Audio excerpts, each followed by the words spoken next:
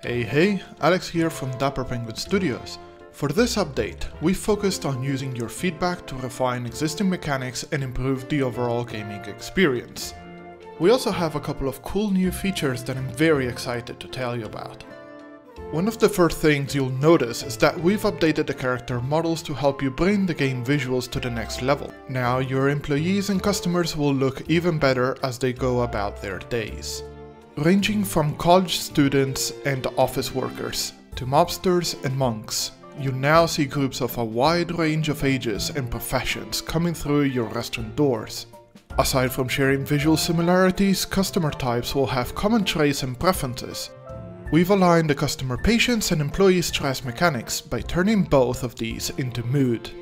Mood will increase as a result of positive thoughts and decrease as a result of negative ones.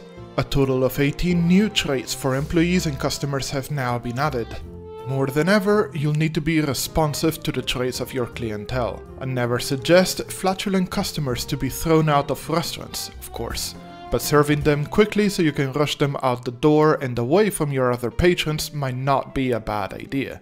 Combining certain ingredients and cooking actions will apply a special tag to a recipe based on concepts such as cuisine and healthiness.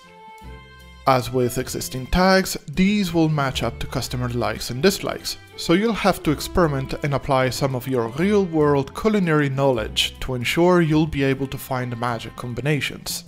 We've revised the tutorial and added new advisory text to the game, making it clearer how certain features work. We want to make sure you, the player, have all the information you need to create dishes customers love and run a successful restaurant. With the same goal in mind, we've made a number of UI improvements and other tweaks, such as the Eat for Free and Level Up notifications, which will make your life easier. And that's all for now. We hope you enjoy these changes, and until next time, take care.